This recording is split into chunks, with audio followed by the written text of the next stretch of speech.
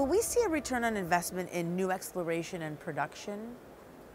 I think so. I think there's been many years of underinvestment in exploration production, and a lot of the investment in exploration production was in kind of shale oil and gas related developments, while kind of the larger fields like the traditional investments that E&P companies would make haven't really taken place. So there's been a lot of underinvestment.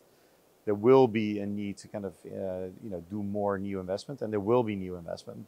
I think all the trends are showing that that will come, but it's still taking a bit of time to see some of that momentum coming. Okay, how have investment trends in the energy industry changed in the past 5 years? And what can we expect to see in the next 5 years? Well, in the last 5 years, energy transition has been the biggest trend. Everything about kind of making renewable energy scalable, but also kind of moving to new technologies that can support the energy transition. What will happen next, I think, is more about kind of moving from the energy transition to decarbonization, because it's not anymore only about decarbonizing the energy value chain, but it's also about decarbonizing the broader industry, like manufacturing, agriculture, and just having a broader awareness. So bringing the energy transition capabilities and mindset to other sectors and industries, while combining that with the latest challenges around energy security in the wake of Ukraine, as well as the whole discussion around affordability. So how can we get prices down? How can we make energy accessible for everybody? What due diligence considerations should be taken into account when investing in the energy transition? The due diligence involved in that?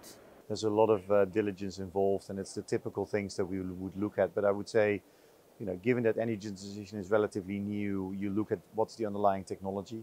We typically don't like taking too much technology risk. Like, we don't really want to invest in the newest technology. We'd rather invest in proven technologies.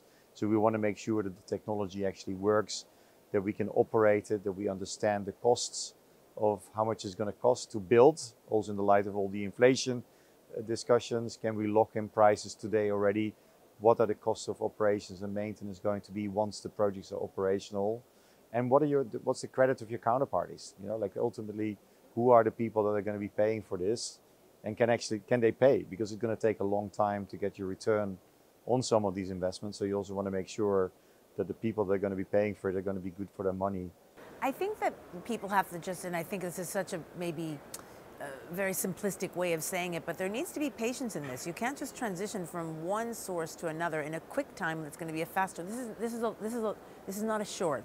This is a long play. This is a long play, and it's really about kind of like having the realization that you have to move through many shades of brown to shades of green, and then you can get to this kind of net zero economy that we're all striving for. But it needs this transition.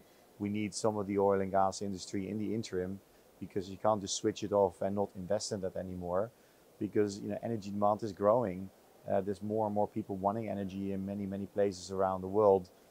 And I think it's so interesting is if everyone just looked at what happened in 6 months with the war in Ukraine, and how just a percentage of oil has stopped coming from a place like Russia, and how it is affecting Europe.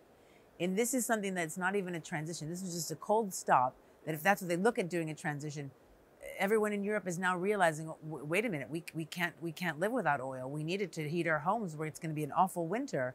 I think if people actually use this as an example of when you do a hard stop on something, what the residual effect could be. Yes, and for some countries it's big. Like, for Germany, 30-40% of all their gas was actually coming from Russia.